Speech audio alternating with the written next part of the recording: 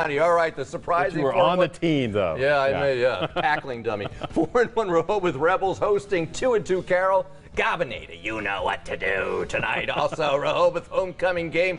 Here's this year's queen, Jamaria McBride, escorted by her father, Douglas. She plans to attend Alabama State University and major in criminal law. Very good indeed. Well, another big moment before tonight's game. Special needs student Joseph Maddox always wanted to be a referee, and he had the chance. He tossed the coin at center field. Yes. Great moment. He did a great job there. Now for a few highlights. First possession, Rebels QB Jay Trawick avoids the interception, and that was to receiver Treshawn Turner, who took it to the house for 6 points. And they can win with that. That's Rehoboth football. I know. Yeah. They have a fearsome foursome in the front.